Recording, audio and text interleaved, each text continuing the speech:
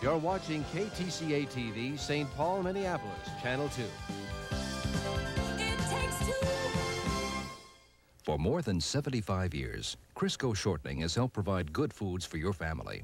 The beginning of classic Southwestern cooking, all vegetable, no cholesterol Crisco proudly salutes the great chefs and foods of the West. Great Chefs of the West, brought to you in part by True Value Hardware and Weber, makers of charcoal grills, gas grills, and fire spice natural cooking woods. True Value and Weber salute Western chefs, masters in the art of natural wood barbecuing.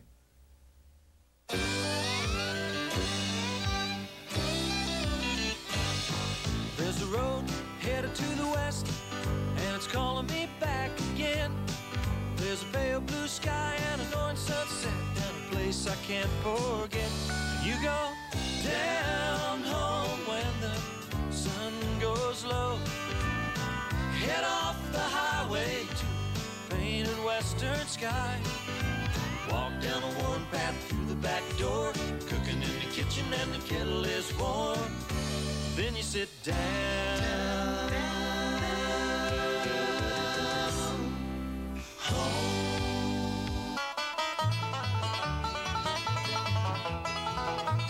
Welcome to Great Chefs of the West, a video symposium of regional cookery offered by chefs of the West and Southwest. This time, a special edition from the state of Texas, barbecue and wild game. Say hi to Junior, but do it from the inside of your car, which he's quite prone to kick dents in. He is one of the many transplanted animals called Texotics that have exuberantly taken to Texas hill country habitat. Imported 50 years ago, they, among other things, offer a new wrinkle in domestic game hunting. For example, this black buck antelope from India will cost you $1,000 plus if shot at the YO Ranch. These animals also represent an attractive source of unusual meat to the chefs of the region. Like Lou Aaron, executive chef at the Sam Houston Restaurant, part of a YO hotel property in Kerrville, north of San Antonio. His Exotic Game Pate is a good example of how young American chefs have merged local product with classical concepts. He begins by cutting Sika deer meat. The Sika is an exotic, originally from Japan. Yeah, that's the deer and the black buck. Right. Pieces of black buck antelope are also used in the pate. Yeah, these are the black buck livers. Soak them in milk for 24 hours. Pork fat is also used. Here are proportions for the pate.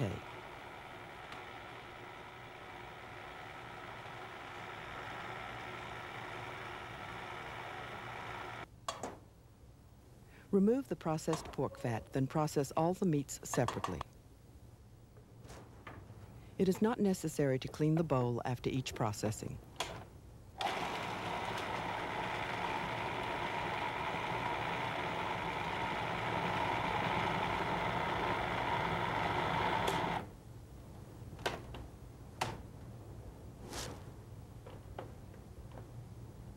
This is the antelope.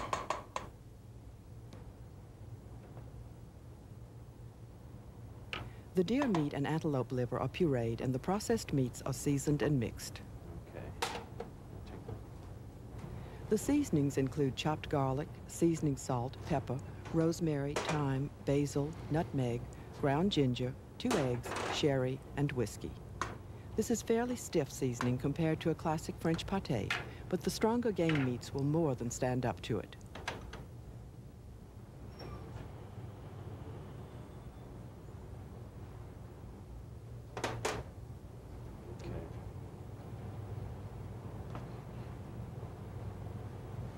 After the mixture is thoroughly stirred, it is poured into a bacon-lined tureen. In another departure from the norm, the bacon has not been blanched first. This is usually done to cut down on the salty smokiness of the bacon, but it does not adversely affect this redolent game mixture. Also, since this pate is served cold, all spicing is considerably toned down.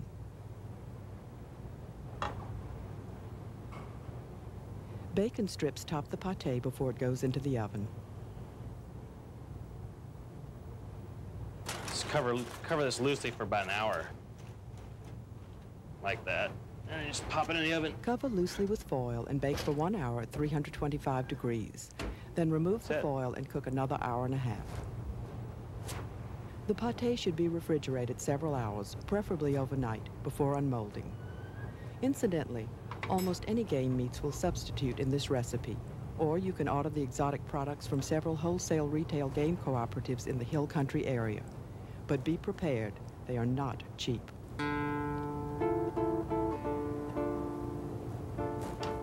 The pâté is served on beef consommé aspic. Garniture includes garlic toast, capers, cornichons, and red onion.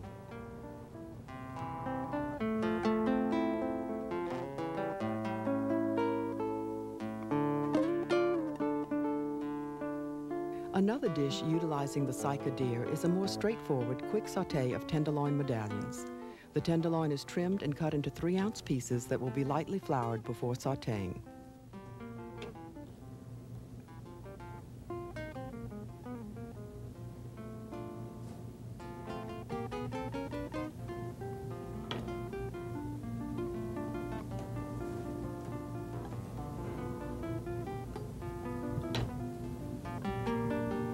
Flour. The medallions are sautéed in olive oil. Okay. Garnish will include julienned carrots and snow peas.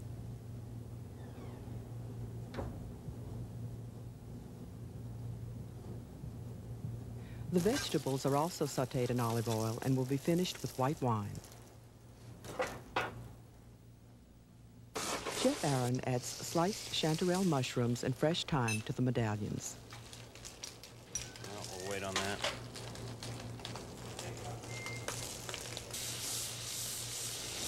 The pan is deglazed with port wine. Whipping cream is also added, along with about a tablespoon of lingonberries. Most home cooks will find them in jarred form with sugar. They are almost preserves or a jam, so be careful that the sweetness doesn't overpower the sauce. The lingonberries counterbalance, in this case, a very strong game stock reduction. Unless you take the time to do the reduction, use the berries very sparingly or omit altogether. Reduced beef stock may be substituted for the game stock.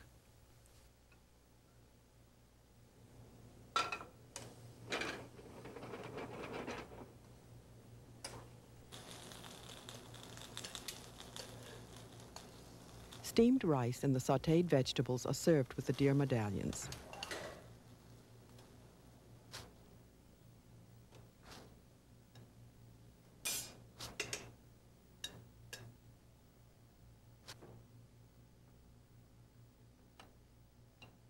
With presentation of medallions of Sika, we leave the relatively antiseptic restaurant setting for more earthy environs. It's time to fire the grill for a Texas gem, barbecue.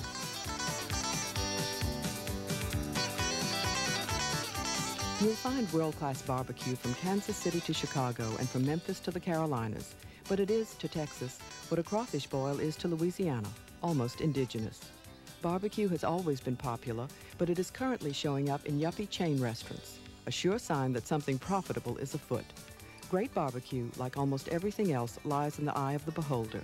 So screwing up courage, we began an unscientific and totally normative sampling of some sensational versions of the classic, beginning with the basic, Bo Wofford's beef brisket. He's a Texas native and a retired Air Force Master Sergeant. He now runs a YO Ranch hunting lodge in Buda, Texas. He also caters barbecue.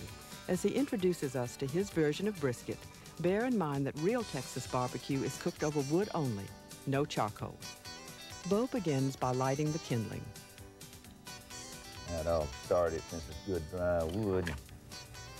This is just some oak bark and mesquite bark here that I picked up out there. He does not use charcoal lighter since he feels it leaves an unpleasant aftertaste. I have a little of this bigger wood on there. I'll just stack some more of this. I got some mesquite on there, and I'll put a little bit of oak on it. Get a pretty good fire going right off, and then I'm kind of smother it down once I get ready to put my meat on. He uses 2/3 oak wood and 1/3 hotter burning mesquite. Okay, it's in good shape. Okay, we'll get them seasoned up because I'll need about 20 minutes on the fire anyway. And all I use is salt, pepper. I don't put anything else on them because I figure we can put the sauce on them when we get ready to eat them. And that, some people don't like sauce on their barbecue. They just want the meat smell. I rub it in good and that'll stick with it that way. The brisket is really one of probably the sorest cuts of meat when you get right down to it there is as far as for anything other than barbecue. For years, they'd almost give you a brisket in the meat markets, but then people started barbecuing them and found out they was good, and they cost you as much as lots of your good cuts of beef do now for steaks and stuff, because most all barbecue places use briskets. That's about the only thing it's used for, but most all barbecue places use briskets, and like I say, it's a sorry cut of meat for anything else, but it does a good job for barbecue. We'll put this on there once the fire gets hot. We'll put it on and we'll start it at a fairly low temperature on the fire because it won't have the time to get as hot as it will work up to. In a couple of hours, it'll be at its hottest that we want it, and we're gonna cook it about 12 hours. To cook a brisket, a good-sized brisket like this, it takes about 12 hours. And more or less cook with coals and smoke is what primarily we want to do. We don't want to cook with much flames at all. And that's the idea here. If you notice, I got my fire way back in the back. And I don't want much fire right under the meat at all. I want to cook with a heat away from the fire. And because if you do, you'll burn them before you cook them. First thing I do is take that in, and if you notice that crust that we've got is just a 1/16 of an inch thick there, but this is all just fat, so I just kind of slice most of that off and get the side and then start cutting it right on the very corner right there, just like so. Just slice it right on off. And I say any time that I do barbecue, and if I've got this red ring right here around it, I feel like I've done my job. Ignoring crabby liberationists, Bo allows 1/4 pound per person unless it's all men. Then it's 1/2 pound. Smells like barbecue. We'll take one more slice off of it. And anytime I serve barbecue, I try to slice it as I serve it, kind of, because it dries out awful fast. Barbecue sauce is not used during cooking as a baste, but is served on the side. Much more elaborate than, say, Kreuz Market in Lockhart, Texas.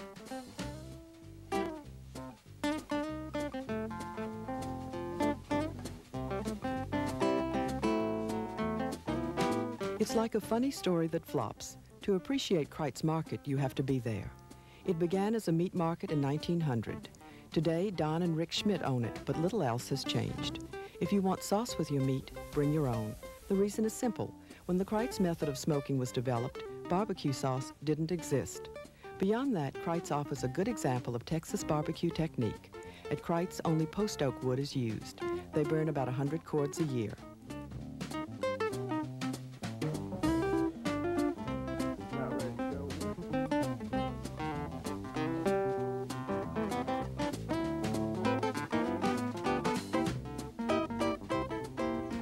It's started about 6 a.m. with kindling and some hot coals saved from the day before.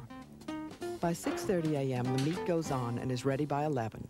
The meats include a beef cut called clod, pork loin, Kreuz's own sausage, and boned prime rib. The clods are beef shoulder. 12 to 15-pound pieces are squared off for more even cooking. They are seasoned with salt, black and cayenne pepper the day before smoking. 95% of Kreuz's sales is shoulder clod meat. The homemade sausage is 85% beef and 15% pork. It, too, is utter simplicity. A grain and flour binder is added and the sausage is seasoned with salt, pepper, and cayenne. After the rings are cased, the sausage is cooked twice. First, it is smoked in a small unit. When the sausage drips, it's done, then refrigerated overnight. The next day, it is put on the large pit and reheated for about a half hour. 2,500 to 3,500 rings are sold every day. But the shoulder clods go on first. Clods smoked the day before are placed furthest from the fire. The cooking is done over indirect heat. The smoke and heat are drawn across the meat by ventilation.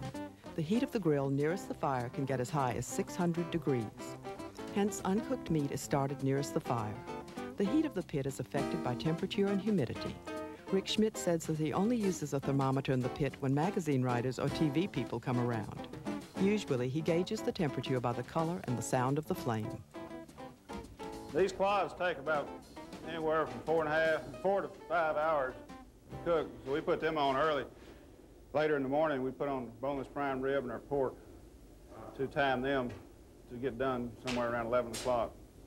The pork loin takes about 2 hours to cook and the prime rib about 3. Beef purists may be floored at the idea of smoking prime rib, but the finished product is delicious. Temperature control is achieved by moving the meat. The heat from the fire is constant. The proximity of the meats to the fire is the variable. It's an impressive juggling feat and one the Schmidts have obviously mastered.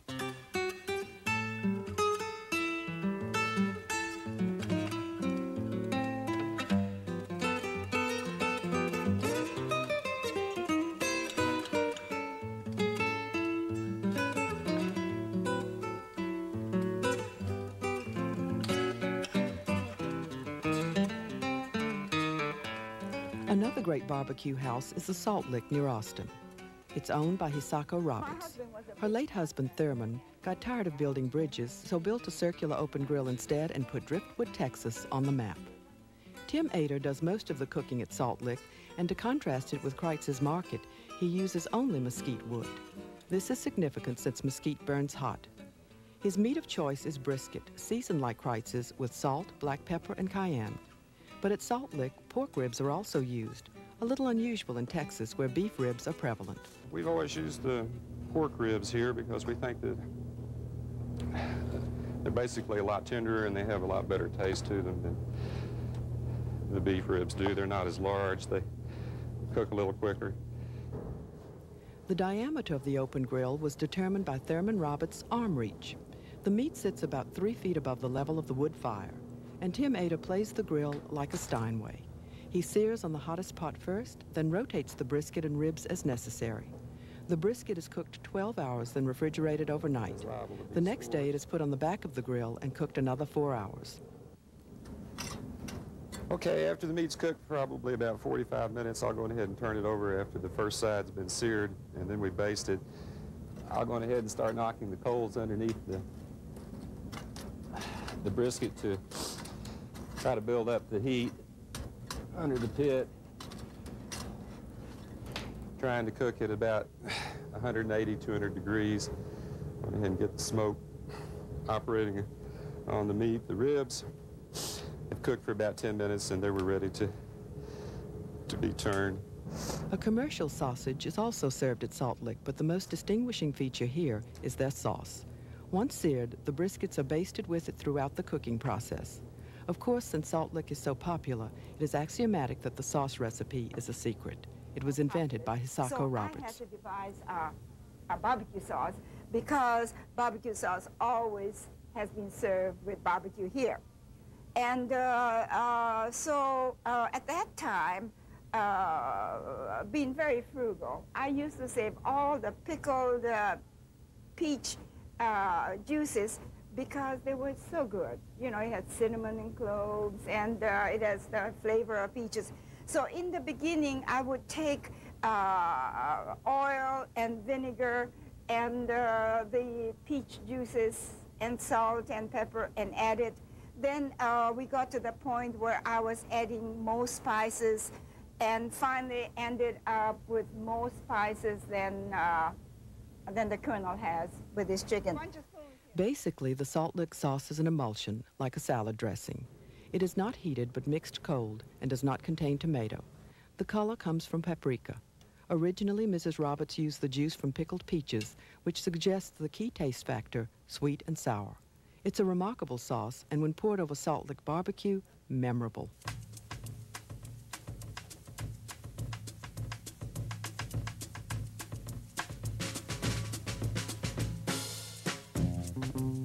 Increasingly, young chefs are taking basic barbecue principles and translating them into fancier restaurant versions. Scott Phillip, chef at Las Canarias in San Antonio, is one. He employs the smoking process and barbecue sauce in a duck breast invention. He begins by trimming the duck. Pretty much now we can take the duck, place it in a brine. Brine consists of orange juice, water, salt, oranges, limes, and pickling spice. I'll bring this to a boil and then cool it off. If it sits for a day or so, the flavor will develop a little bit better in it. We'll place the duck in the brine, and we want to submerge it. The duck should stay in the brine for about 4 to 6 hours before smoking. After the duck's been brined for a while, about 4 to 6 hours, we'll take it out and we'll place it in a smoker using mesquite wood chips. It should smoke approximately about 15 to 30 minutes, depending on how hot your smoker is. We usually run ours at about 130, 140 degrees, about 140 degrees. Once the duck is smoked, we'll take it out, put it on a roasting pan, and roast it 300 degrees for about half an hour. The chef begins the barbecue sauce by sautéing diced bacon. Next, minced onion. I had about 1 onion minced.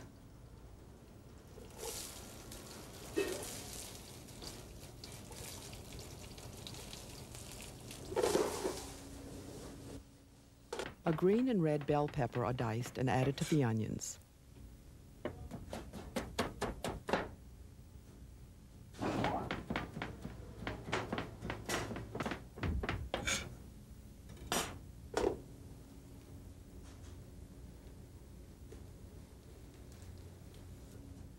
Once these start become a little tender, we're going to add about 5 chopped tomatoes that have been peeled and seeded, about a half an ounce of garlic,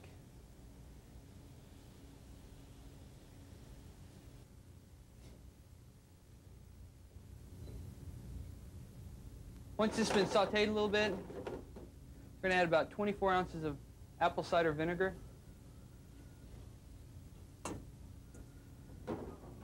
We're going to let that reduce down a little bit to about half. Add 12 ounces of honey.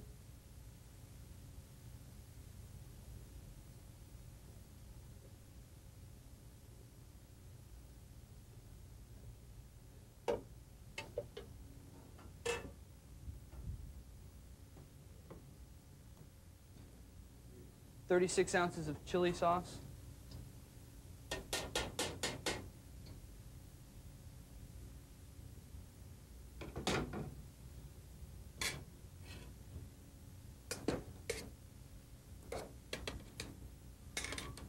.4 ounces of tomato paste.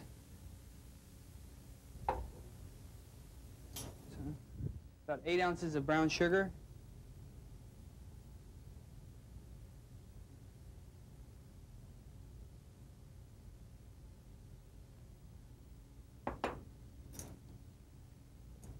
.4 tablespoons of chili powder.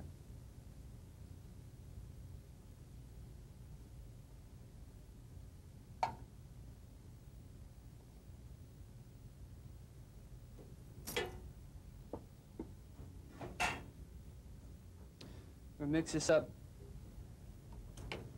bring it to a boil, and let it simmer for about 1 hour. Meanwhile, after the duck is roasted for a half hour, let it cool another 30 minutes before boning. We're going to take and cut on both sides of the breastbone and both sides of the backbone. Take and try to separate the wing from the carcass. It's about an incision right about there. Something you just got to play with it a little bit on both sides.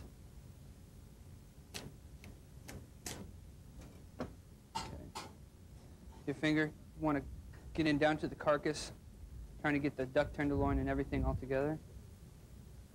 And peel this away from the carcass, separating the wing bone from the main part of the carcass. You lay that on the table and just pull everything away from it.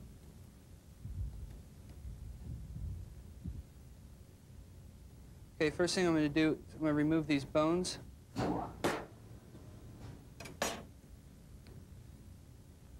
Take the wing bone, you want to carefully cut around it so you won't cut into the skin of the duck. And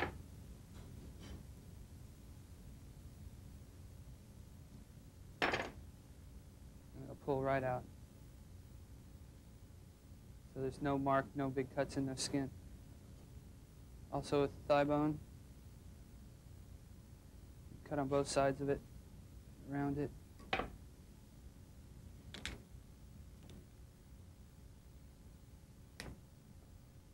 Comes right out.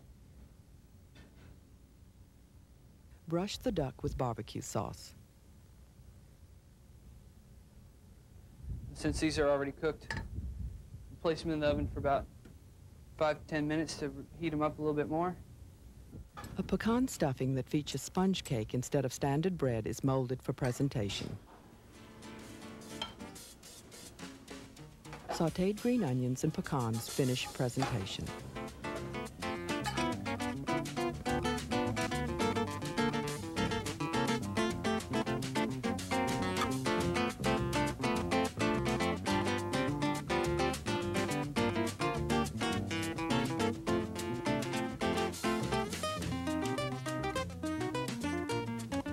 We hope you enjoyed this special Texas edition. Explore the excitement of more American cooking next time.